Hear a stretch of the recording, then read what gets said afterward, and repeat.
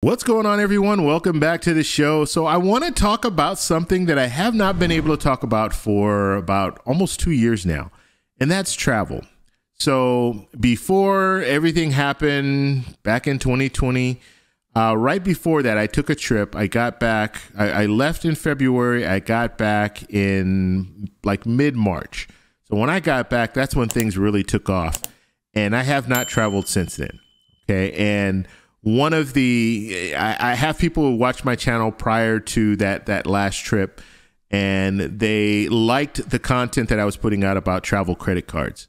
And I've always said I was going to come back to that, and I am. And I will be talking about a travel credit card today. Now, I probably will be talking about at least one credit card a week. That's pretty much the way that I'm going to do it right now. Even before I start talking about the financial news that I'm talking about now, I was talking about travel credit cards maybe twice a week. So we'll have at least once a week. We're going to review a new card, and I'm getting back to traveling. That's basically what I'm here to say today. So I'm really excited. February will be my first trip. I'll be going back to Colombia, going there for Carnival. I do have another channel. I have not posted on that channel in a while, but that's going to be my travel channel. So anytime that I leave, I won't even say leave the country. Anytime I travel, period, I'm going to be on that channel. And so I will give you more information as it gets closer to my trip. But I'm excited to go to Carnival and share that with you guys. So on this channel, I'll still be putting out content. I might not be putting out daily content if I'm traveling, but you'll see if I'm not putting out content on this channel, it's going to be on the other channel. So just stay tuned for that. But let's go ahead. I want to take a look at this travel credit card. And so for those of you who really enjoy watching the travel credit cards and learning more about those, this will be the video for you. So Capital One Venture X card. Now I know this card's been out for a little bit. I think it's been at least a month. And most of the big YouTubers that talk about travel credit cards has already weighed in on this card. I think it's a good card. I've been looking at the card, and I might let me come back to the screen. I might end up getting this card. This might be one card for me. The reason why I'm saying that is because it does have some things that I'm really interested in, and it's been a while since I've gotten a credit card. It's been over 2 years. And my whole thought was I wanted to purchase a house before I started getting back into getting credit cards, because if you guys don't know, when you start getting travel credit cards, you can get a lot. And right now I have probably about 8 credit cards, but I'm probably going to get a couple more, 2, maybe 3 more cards. So you have people that are 15 credit cards, 20 credit cards, easy, and they're all travel credit cards. And I'm going to explain to you the reason why this is beneficial, and not just for people who travel, but this could be beneficial for anyone, and you don't have to spend any extra money. That's the big thing here. And that's what people, I think they don't understand. You don't have to spend any different. You spend the same way that you're spending now. The only difference is you're using your credit card instead of your debit card, and you're paying it off every month. Okay, let's get back to this card here. So this is a Venture X card. Now this card is not for everyone. I will say that right from the start. Not everyone will be able to get the benefits that this card has to offer, but I will tell you that if you are looking for a travel credit card, this is definitely one that's a good card to look at. Okay, so Venture X, what I like to always do is look at their marketing, look at what they're trying to say here. Obviously, you see this young lady, she's out in this area, and I don't even recognize it, so I would imagine it's probably not the US. But this is a venture card, so you need to venture out is basically what I'm getting from this picture here. Okay, so let's go ahead. And in the top here, just the title too, just look at that. Introducing a new class of Capital One travel rewards. A new class, right? So they're building this card. They're showing this card as a step above the other cards that are out there that Capital One offers.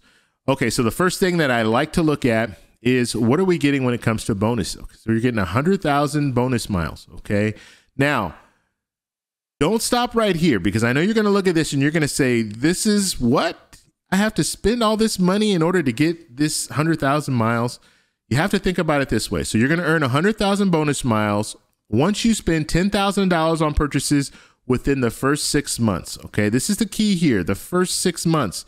And so the reason why this it might seem crazy, but it's attainable, is because you have to think about it. This is over a 6-month period.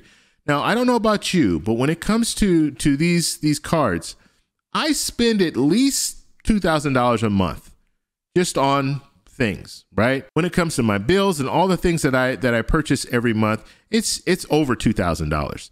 So if I'm using this credit card and only this credit card, and I'm not using my debit card, and then at the end of every month, I'm paying off this credit card in full, I can easily hit that $10,000. It'll take me 5 months to do it. And then I will get that bonus. And so you have to look at your spending habits. And this is why I said this card is not for everyone. But if you are in that situation where you say, yeah, you know what, I spend $2,000, at least $2,000 a month, well, then this makes sense. So let's go ahead and go back over here. Now, so that's the first thing. You get the 100,000 bonus miles. And I know you're asking yourself, well, 100,000 bonus miles, what does that mean in real people talk? Like 100,000 bonus miles means nothing to me. What can I do with that?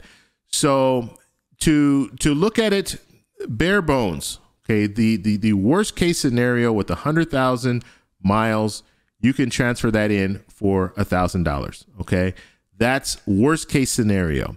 Now, if I'm using transfer partners, I can get a lot better. So if I'm transferring this directly to airlines, transferring it directly to hotels, I can get $2,000 or $3,000 worth of value by doing that. So you can get even more. And then if you're looking at just traveling, let's say I want to take a flight somewhere, it's an economy ticket, it's about 25,000 points. And that is what you will be spending. Okay, and points and miles are the same thing. So 25,000 points, that's what I would use for a round trip ticket anywhere in the US with the exception of Hawaii. So that's kind of the way that you can look at it for an economy seat. What I like to do, I like to use it for business class, first class. That's what I use my points for. Now it's going to be more. Obviously, you're going to use more points, probably double, maybe even 3 times as much. You might spend 75,000 points for a round trip business class seat. But for me, it's worth it. It's worth it to fly business class or first class. I used to fly economy all the time, but now that I've kind of, I gotten out there and started flying business class, I'm hooked. I'm hooked because you get lounge access. You get a lot of other things just by flying business class that you won't get if you fly economy. In some cases, even if you're paying cash, it's not that much more. You might be paying $200 or $300 extra to fly a business class seat, and you get the lounge access, and you get meals. Sometimes on the economy flight, we flew to Hawaii. Actually, I did take a trip. I forgot about Hawaii. I did take that trip in 2021. But when we flew to Hawaii, that was a situation where I flew with my family, and my parents, they didn't want to fly business class. They don't have points, and they didn't want to pay that extra money. And so they flew economy, and they didn't get a meal. I flew business class, and I got a meal.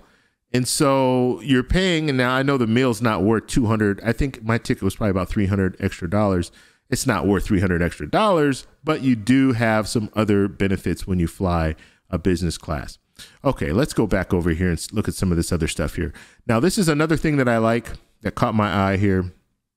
You're going to get 10,000 miles, and that's anniversary bonus. So every year, your anniversary year, you're going to get 10,000 miles. So that's good. So it's one of those things where once you have the card, and what I like to look at when it comes to these cards, I want keeper cards. I don't want to get a card that I'm going to just get for the sign-up bonus and then have to downgrade the card at a later date or cancel the card. You never want to cancel credit cards because that establishes your credit. And so when you start canceling cards, then now you're messing with your credit. And I don't want to do that. So once I open up an account, I want to have that account open for as long as I possibly can. So you get the 10,000 miles. So that makes sense to me. And they're giving this an equivalency of $100. Okay, $100 towards travel is what they say. And so, and if you're using it for the transfer partners, if I'm transferring this directly to airlines, guess what? I'm going to get even more value out of that. So it's going to be even more than $100. Okay. And in the future, I'm going to talk a little bit more about how you can make this all happen. I know I'm talking to you guys about transfer partners and all this stuff, and you're thinking, what is he talking about? But we'll talk a little bit more we'll get more in depth about how to make this happen. Okay, some other things that I like on this card: $300 annual travel credit. These are always good, so you can get this travel credit. Now, the only thing is you have to use this Capital One travel portal. When it comes to travel portals, I generally do not use travel portals. But if I'm getting a $300 credit, obviously I'm going to use their travel portal. So every year I can go and I can use this travel portal and use it $300 worth of value. And what you need to look at when it comes to these cards, what you need to be focused on, because I'm going to show you the annual fee. If you haven't seen that annual fee already, I'm going to show you that annual fee. And you're probably going to say, this is no, I'm not getting this card. This is crazy. I wouldn't pay that much annually for a credit card. I wouldn't pay anything for a credit card, but I'm going to show you how it makes sense and why it makes sense. So the $300 travel credit, what I look for when it comes to that, when it comes to a credit card, is this something that I can do every year? Like, am I going to travel at least once per year? Can I make use of this travel credit? And in this situation and in many situations, unless we're looking at kind of the things that have happened over the last couple of years, which we hope that we're past that and we're moving forward and we're not going to have these issues anymore. But for the most part, I'm going to travel at least once every year. And because I'm going to travel at least once every year, I'm going to use that travel credit. And just think of any trip that you take. Even if I live in Southern California and I want to go up to Las Vegas, I'm going to spend at least $300 for that trip, whether it be hotel, airfare. I'm going to spend that money. And so because of that, I can use this travel credit every year. So that's one thing that you need to focus on. Now, another thing that they have here is they have this $200 credit for vacation rental. It's a vacation rental credit. Now, this is limited time offer, and it looks like it's only for the first year. So you're only going to be able to use it once. It's nice. It's nice to have that, but this is not something that I'm really factoring in when it comes to deciding if I want to get this card or not. Okay, now let's move down to, oh, wow, why would I get this card? The annual fee is $395. Now, I know you're saying to yourself, there's no way in the world I'm paying $395 for a credit card.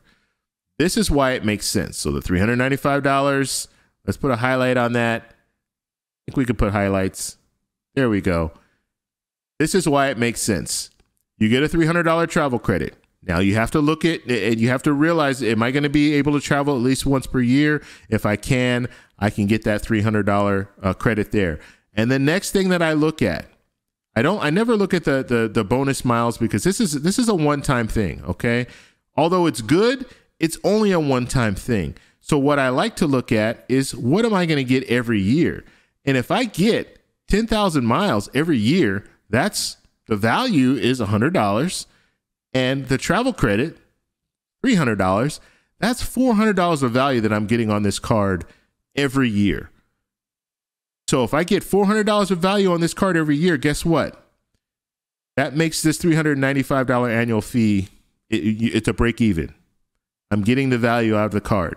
Okay, so that's how I look at it, and that's how I break this down. Now, if you want to go in addition, okay, yeah, I get 100,000 bonus miles. That's going to help me for the first probably couple of years with the card, and so that's going to make it make sense as well. But longevity, 5 years down the road, 10 years down the road, as long as I'm getting these same two credits, it's going to pay for this card. So even though it's a $395 annual fee, it still makes sense. So hopefully you guys understand that. I never look at this. Okay. This means nothing to me. And the reason that it means nothing to me is every month I'm paying this card off in full. I'm never carrying a balance. Therefore, I'm never paying any interest. Okay. That is the important thing when it comes to credit cards. Do not pay interest ever. Okay. Credit level. You need to have excellent credit. And generally, when it comes to these cards, you're going to have excellent credit. That's just the way things go. When I say excellent credit, we're talking high sevens. That's pretty much what they're looking at. Okay, now let's look at some of the earn possibilities with these cards, because this is the reason why you're using your credit card over your debit card. The reason why you're using these credit cards instead of debit cards is because you're earning points every time you use that card. So you're getting 10x here. So 10 points for every dollar spent. And I know I say points a lot. Points, miles, they're the same thing. Okay. So if I say points and it says miles on here, just understand that they mean the same thing. So you get 10 points for every dollar spent. And that will be on hotels and rental cars. And this is booked on the Capital One travel portal. Okay. So they're really pushing you to use their portal. So just make sure you understand that you're going to be probably on their portal booking a lot of things.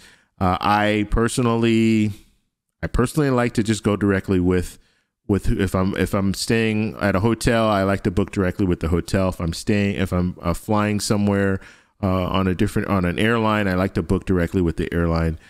But you do have these options here to earn extra points. They're really pushing you to use this Capital One travel portal, and I want to look at it. I want to see what it has to offer, because sometimes when you do book directly, especially when it comes to airfare, you might have some blackout dates, or you might have a situation where you can't book a flight because they don't have any available reward seats. And so that you'll run into that sometimes. Okay, so 5X here. So you get 5 points for every dollar spent, and that's booked through Capital One Travel. So this is on flights. And then you get 2 points for, now this is important, 2 points for every dollar spent on all purchases every day. This is big because there's certain cards that you'll get. They'll give you some high bonuses, 5 points for every dollar spent here, 3 points for every dollar spent there, and then 1 point for every dollar spent on all other spend, I should say. So if it falls into a category where you don't get those specialty 5 points for every dollar spent or 3 points for every dollar spent, then you're only getting 1 point for every dollar spent. So it's nice to have a card where you don't even need to think about it. If I'm using the card, I know I'm getting 2 points for every dollar spent.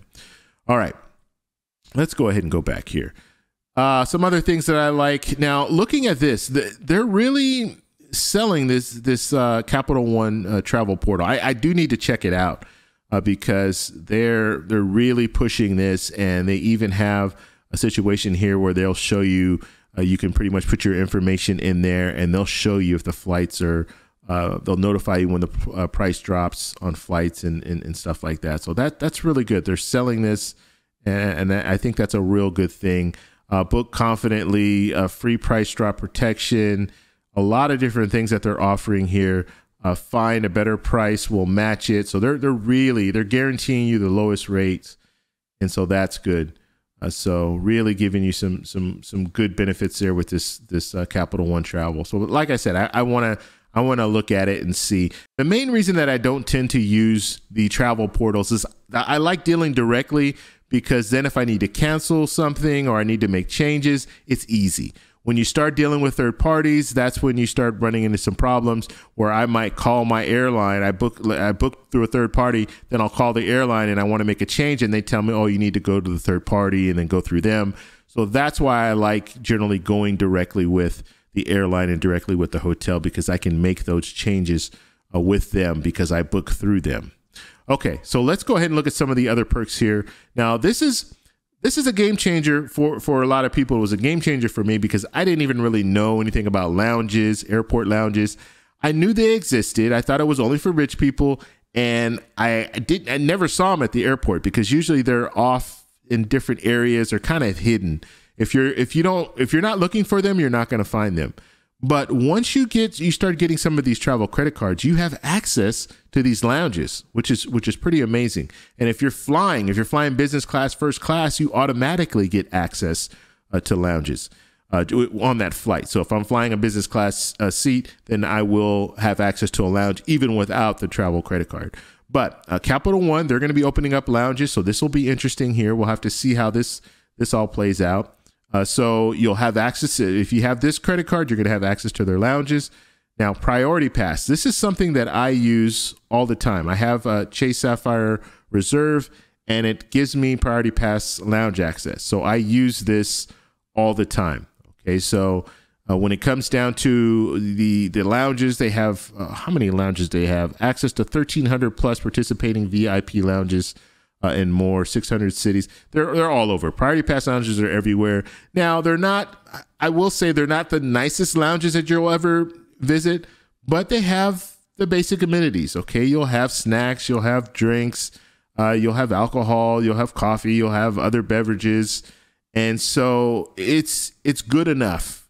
And, you might run into some lounges that are really nice that are a part of Priority Pass. And there's nothing like when I fly, generally, let's say it's a long flight. I'm flying a 5-hour flight and then I have a layover and then I have to fly, get on another plane, especially when I went to Thailand. I mean, that's like a 10-hour flight.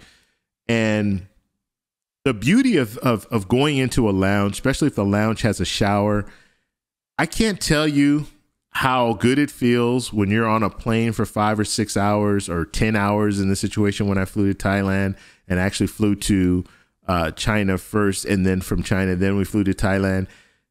It feels great to get off that plane, go to a lounge and take a shower. That might sound crazy, but it feels good. And it just relaxes you and you get back on the plane. And from that point, I think it was like a 2.5-hour flight from China to Thailand. And it's just, I mean, I can't explain it. But when you have these travel credit cards, you have access to these lounges and you don't have to pay anything extra for the access. So I think it's just something that you should consider. I mean, one of the things that you should think about when you're looking at getting these travel credit cards, just think, you know what, if I get certain cards, I'll have lounge access. And that is a game changer. Okay, something else here to mention here, global entry, TSA PreCheck. This is something that I recommend everyone who travels get global entry. Don't get TSA PreCheck, get global entry, because if you get global entry, you're going to get global entry and TSA PreCheck. Now, you're going to get $100 credit with this credit card. So if I use this credit card to get global entry, and global entry is $100, I don't have to pay anything. And I get both global entry and TSA PreCheck. TSA PreCheck is for within the state. So if I'm flying in the U.S. from, let's say, from California to New York, then I can use TSA PreCheck. You go through a separate line when you're going through the checkpoint. Okay, you're going through a separate line. You don't have to take your shoes off. You don't have to take your computers out of your bags and all that stuff. You just walk right through. Okay, they do a pre-screening on you, and so it's an application that you fill out. They do the pre-screening, so they kind of know who you are, and they do a background check on you and all that. So that's what TSA PreCheck is. Now, when it comes to global entry is when you're outside of the U.S. Okay, so when you're coming back into the U.S., you can use global entry. And with global entry, you go through a separate line when you're leaving the U.S., but when you come back, you go through another separate line. You go through separate customs, and then you'll go to a kiosk. Like I fly into LAX, and when I fly into LAX, they send me to this kiosk. I put in my information. It takes like 3 minutes. It takes a picture of me while I'm putting that information in. Your fingerprints, you put your fingerprints on there.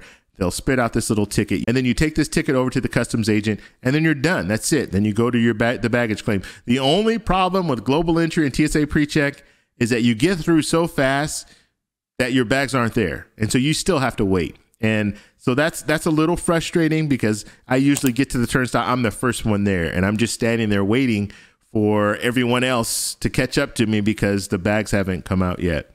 So that's one thing that when it comes down to global entry, that's the only thing that I'm like, I wish they had a better way where global entry people could get their bags first. I don't know. Maybe I'm asking for too much. But so let's just move on down here. So some of the other benefits here, I'm not going to go through everything here. No foreign transaction fees. This is the stuff that really sticks out to me because when you're traveling abroad, you want to make sure you're not using cards that have transaction fees. Okay, so that's one of the reasons why you want to use a credit card and not use a debit card when you travel, because you don't want to have to pay any extra fees. Miles don't expire, and no blackout date, so that's good. What are some other things? Cell phone protection. This is something that's always good. If you're using this card to pay for your cell phone bill, then you have the cell phone protection. So those are good benefits. Free additional card holders. Okay, so this is good. Now you can say you have your family member, you want to give them a card as well. You can give them a card or get them a card, and they can use some of the same benefits. The lounge access, they can use that as well. So that's something that's really, really good, something to think about. Referral bonus. And so if you get other people to sign up for this card, this is amazing here. And I don't know exactly how this is going to work. It's probably maybe 25,000 points for each person that signs up. It says up to, which means that maybe within a year, if you can get different people to sign up for the card, then you'll get up to 100,000 bonus miles. So something good to look at there. Hertz President Circle status. I don't really rent cars, so that's not something that's really appealing to me. But when you're looking at this card, I mean, there are a lot of good things about it. The only thing you have to get past that $395 annual fee. I know it sounds crazy, but I'm going to tell you that I have 8 credit cards. They all have annual fees. I have one credit card. The annual fee is $550. So when it comes down to it, as long as I'm getting that value out of that credit card, I'm going to continue to have that credit card because it makes sense. It makes sense. You're getting the credits. As long as you're able to use those credits, then you're fine. And like I said, when it came to travel, I travel at least once per year. I did go to Hawaii this year, and I did use some of my points for that trip, and I used my travel credit because on that card that I have, it's a $300 travel credit on that one as well. So just something to think about when it comes to these travel credit cards, something you should be looking into. Now, you don't just have travel credit cards, you also have cashback cards. So let's say you don't travel, you can use a cashback cards the same way. You don't have to use them for travel, but you can use them for money. You can get money out of them. So if I use that card for everyday spend, then at some point, if I want to cash those points out, I can cash those points out and get some cash in my pocket just for using the card, okay? The main key here, you pay it off every month. If you're not paying it off every month, if you're not good with credit cards, the credit cards are not for you, okay? If you can't pay it off every month, they're not for you. I'll tell you that right now, because that's how you get in that death spiral where you stop paying and you say, oh, I'll just pay the minimum. I'll just pay the minimum. And before you know it, you're paying all this money to these credit card companies. And that's not what you want to do. You want to get the most value out of the credit cards and not have to pay any interest on the credit cards. So if you guys have any questions, post them down below. If you like this video, please give me a thumbs up. Please subscribe for more, and I'll talk to you in the next one. Bye.